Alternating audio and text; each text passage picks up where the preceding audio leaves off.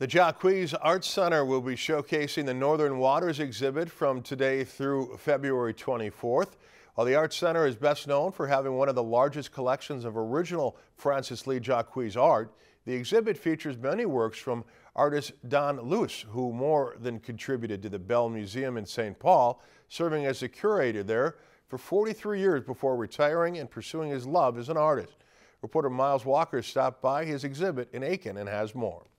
Although Luce is paving his own lane in art, he himself acknowledges how much Jaques' work impacted his career both as an artist and prior. I was really happy to see this develop, and now, of course, you know, Jaques over the years, I worked at the museum for over 40 years, and so Jaques' artwork was always kind of an inspiration for me, and so to be able to have my artwork displayed with Jaques' artwork is a real wonderful opportunity for me.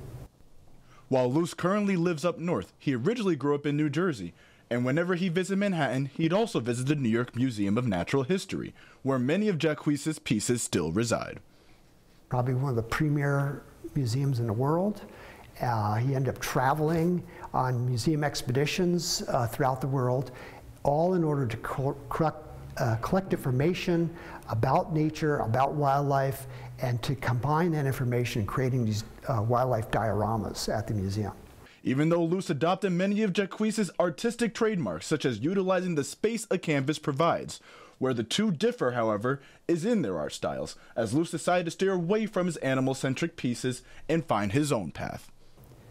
I'm not a wildlife painter.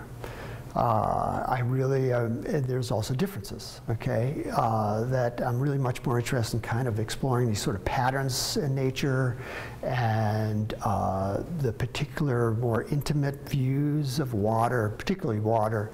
Two completely different entities. However, the Art Center is expecting crowds from both Aitkin and the Twin Cities to stop and view the scenery. Both with Don's and with the Jaques paintings are showing the Northwoods that we have up here in northern Minnesota. And so that's what I hope everybody goes away with, is appreciation for art and how fabulous the art is that he has done up here. Reporting in Aitkin, Miles Walker, Lakeland News. The Jaques Art Center will be celebrating Luce for the official opening of his exhibit tomorrow from noon to 3 in the afternoon. Lakeland News is member-supported content. Please consider supporting Lakeland News today.